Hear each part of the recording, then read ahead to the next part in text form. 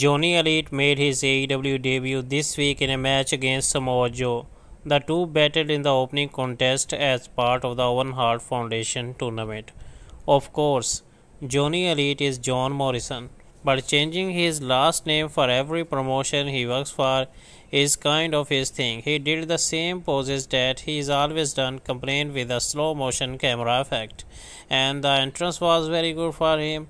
This is the first of two scheduled debuts. He will have to see how often Johnny Elite appears for AEW, but his debut for the company brought a huge pop in Houston. You can also watch on the YouTube channel official for the AEW, and you can also watch the live replay for what happened at the arena. People were on their feet after seeing Johnny Elite, but I will be so happy after seeing Cesaro and Johnny Gargano instead, because John Morrison is no longer a great superstar. He is old now. We want Cesaro, Johnny Gargano, the new stars. They are better than him. But Cesaro, he may be coming for the Double or Nothing, Forbidden Door, so much pay-per-view ahead for the AEW.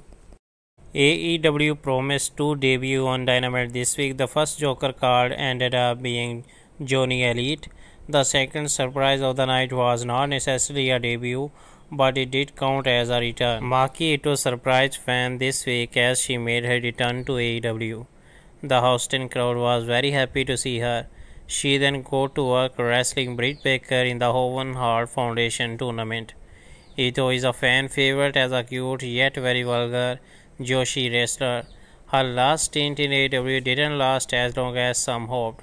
Only time will tell if she stick around for longer this time around, because she had a match with Britt Baker this week and she lost the match from Britt Baker, and the Britt Baker is going for the next round, and we're gonna see the finals at the Double or Nothing. So this was what happened at the AEW Dynamite tonight, and the surprise debut of